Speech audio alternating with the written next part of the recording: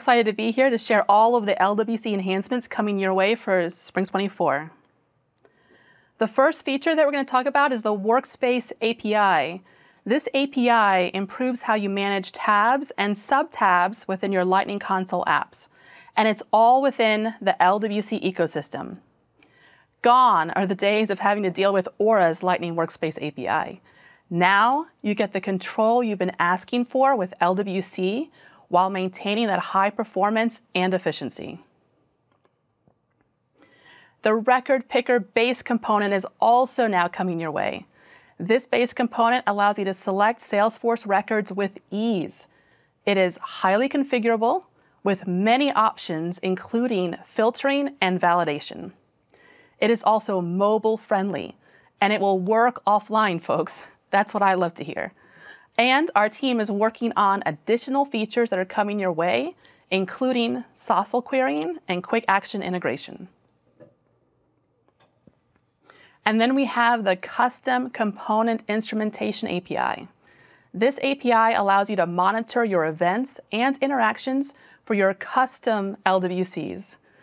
The way that it works is you log messages using that log function that you import from the Lightning Logger module, and then you analyze those logged messages with event monitoring using our brand new Lightning Logger event file. We've tried to make it very easy for you. Okay, let's see some of these new features in action. Okay, so here I am in my LWC Recipes console app, and I got to this via the app launcher. And I can see here a few recipes around the Workspace API. So the first thing I can do is I can open a new tab. I can open up a sub-tab. And if you're already using this with the Aura Lightning Workspace API, you're already familiar with it, so I'll quickly go through the others. I'm going to interact with this tab specifically. I'm going to change the label. I'm going to give it an icon. I'm going to highlight it. And then you can also close the tab. So if I come down here, I can say Close Focus tab. And for all of these recipes, you can just click on View Source, and it'll take you to GitHub, the Lightning recipes in GitHub, and you can view the source code and you can clone it as your very own. Let's take a look at the Workspace API over here in Code Builder. So the most important thing I want to point out is that I'm importing these Lightning Workspace elements directly from Lightning Platform Workspace API. Okay, let's take a look at our second feature. All right, now the Record Picker component.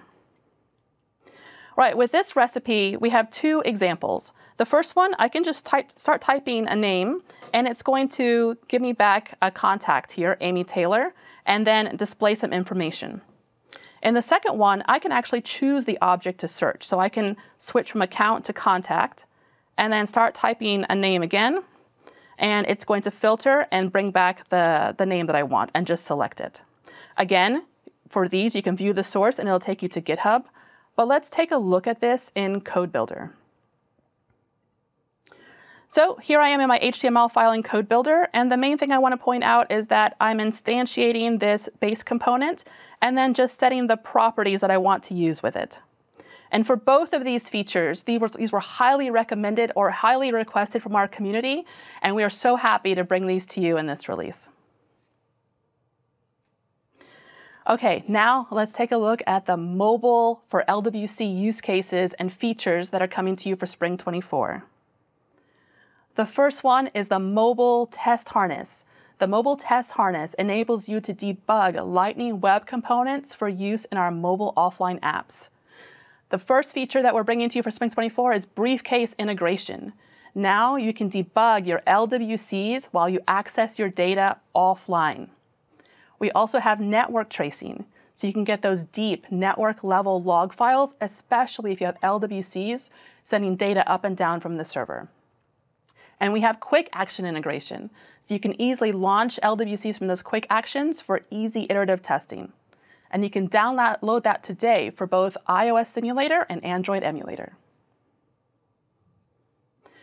The Onboarding Wizard V2 is also now available. If you are building landing pages for Salesforce app offline use cases, you can now use our VS Code extension and use the templates there to easily create landing pages for those offline use cases. In addition, we'll help you create LWC quick actions with default LWCs, and then you can modify those LWCs programmatically for your business needs. And for Spring 24, Salesforce app is going to support 3 of our latest Nimbus plugins. Nimbus plugins allow you to access native device capabilities within your LWCs.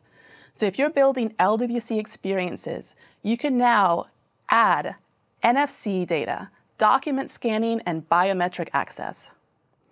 With NFC, you can read NFC data for hardware info and attendee lead info.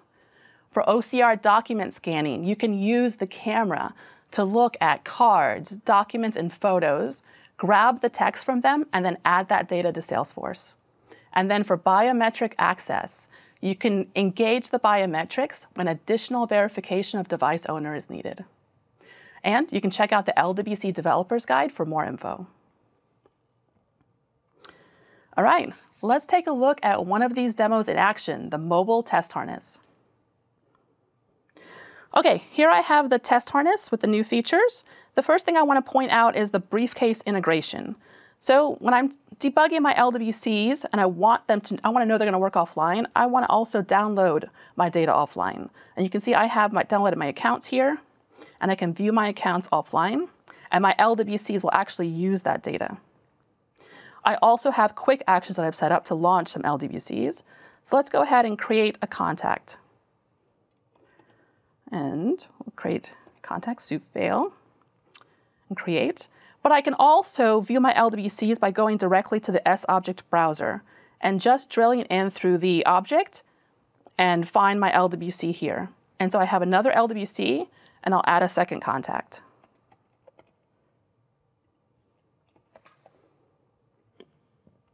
And the great thing about this test harness is now I can see that all of my contact info is still localized to the device. I can drill in. I can see the raw data that's going up. I can see any kind of record data that's going up as well. Let's go ahead and start the queue. And it stops immediately. Let's see what's going on. Okay, and so if any errors occur, I get to drill in and see the exact error message that are occurring. I can see here that it's rejecting a contact with the last name of fail, so obviously I knew that was going to happen. And let me go ahead and delete that one. And I can go back and start the queue again. And the second contact uploads successfully. And the last feature I want to point out is our network tracing. If you want to get those deep network log info, you can just start network tracing, interact with your LWCs, and then stop and view all of the network traffic that is going on. So we're happy to share all of these great LWC and LDC for mobile features coming your way. Back to you, Mo.